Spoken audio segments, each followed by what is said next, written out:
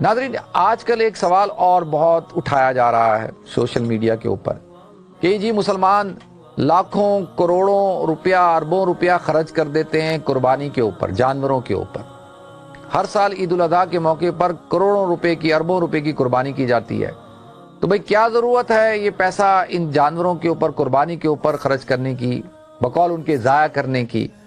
इससे गरीबों और मिस्किनों की मदद की जा सकती है, इससे हॉस्पिटल बनाए जा सकते हैं, इससे और वेलफेयर के काम हो सकते हैं, इंसानियत की खिदमत हो सकती है। तो बकौल उनके कि ये पैसे का ज़िया है, ये एक बहुत ज़्यादा सवाल उठाया जाता है। पहली बात तो ये सवाल करना ही अकल के खिलाफ है, क्योंकि ये हरगिज़ पैसे का ज़िया नहीं है। इस पर मैं बात करूंगा। पहले उसका जवाब दे दूं कि ये पैसे इंसानियत की खिदमत पे क्यों नहीं खर्च किए जाते।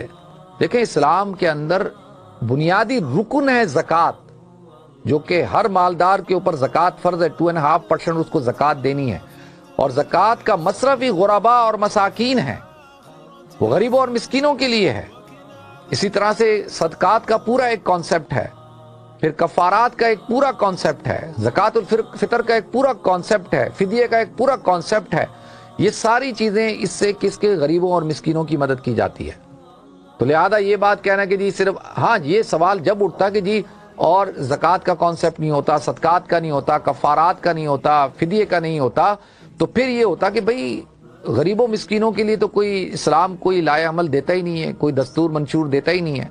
तो फिर तो समझ में आता था। लेकिन इस्लाम के अंदर बुनियादी तौर पर ज़कात के ज़रिए से, ज़कातुल फ़ितर के ज़रिए से, इसी तरह फ़िदिये के ज़रिए से, इसी तरह कफ़ारात के ज़रिए से और सदकात नाफिला के ज़रिए से गरीबों और मिस्किनों की मदद की जाती है। तो लिहाजा ये जो कुर्बानी है, कुर्बानी भी एक तरह से गरीबों और मिस्किनों की मदद ही है, क्योंकि दो तरह से मदद होती है। आप इसको समझें। एक ये कि ज़्यादातर ये जानवर जो लोग पालते हैं वो गांव देहातों के अंदर गरीब लोग पालते हैं और पूरा साल पालते हैं। अब उनकी ये जो सोर्स ऑफ इनकम है वो ये जानवर हैं।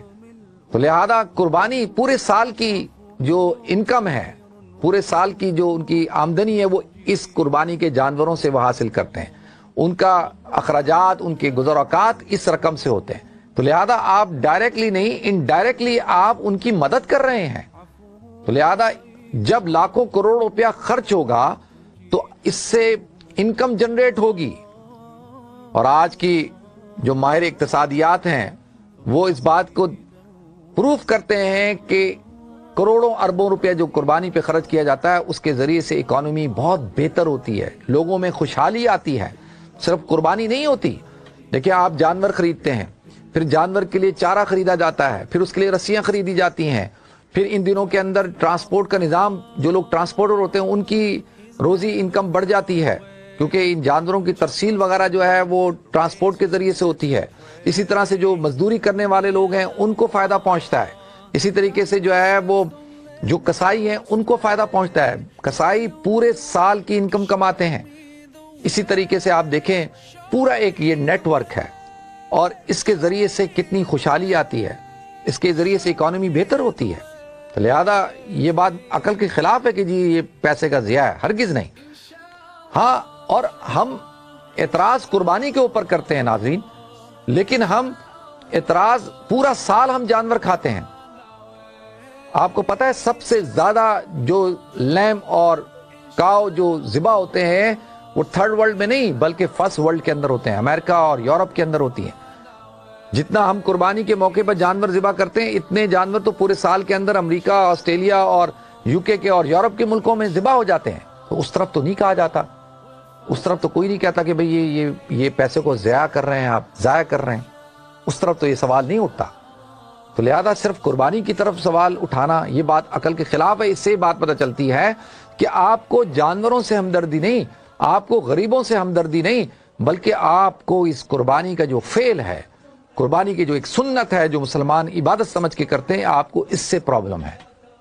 वरना हकीकत में देखा जाए तो इससे तो जो है वो इकॉनमी बेहतर होती है।